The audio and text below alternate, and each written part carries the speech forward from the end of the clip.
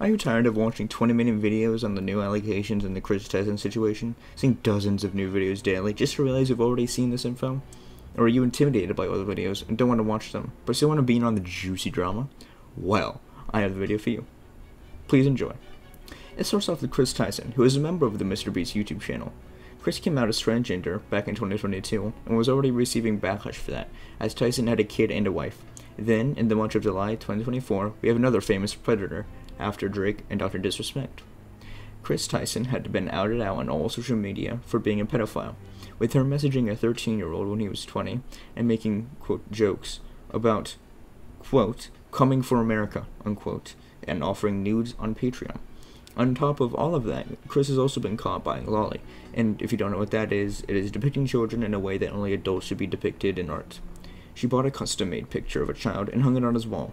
This can be seen in one of Mrbeast's older videos at Kris's apartment. The artist himself is known as Shadman, and being associated with him is bad enough, but purchasing from him is absolutely unacceptable, as he has drawn pictures of Keemstar's 7-year-old daughter giving a blowjob to Donald Trump. Ava Kris Tyson, back when she wasn't trans, was part of a Discord server with some minors, in which she would share pornography and hentai with them. One of the teenagers in that server recently came out and exposed with actual Discord chats for evidence. This exposee is known as Nathan W., who has played a very large part in exposing Kris.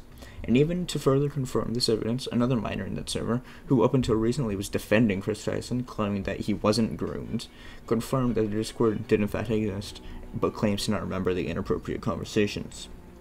Kris has recently apologized on Twitter, however, it is incredibly lackluster and leaves more questions about if she even feels guilty. Here it is, quote, I would like to apologize for any of my past behavior or comments if I hurt or offended anyone. It was not my intent.